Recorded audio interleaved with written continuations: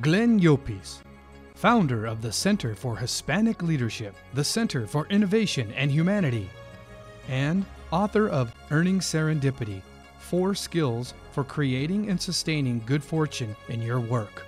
My mission is to create a global workplace that will give people new purpose, put a premium on innovation, and maintain ethical leadership on driving performance development. Workplace innovator, humanitarian, Hispanic leader. Son of Cuban immigrants who were victims of Castro's revolution, Glenn Llopis has an immigrant perspective on business leadership. Today's message for survival, renewal, and sustainability in the new economy. For most organizations to innovate and create sustainable opportunities in today's brave new workplace requires a big cultural shift. I am passionate about working with individuals and organizations who feel trapped and stuck to help people to work together from all levels of the organization because the fundamental problems are the same regardless of hierarchy or rank.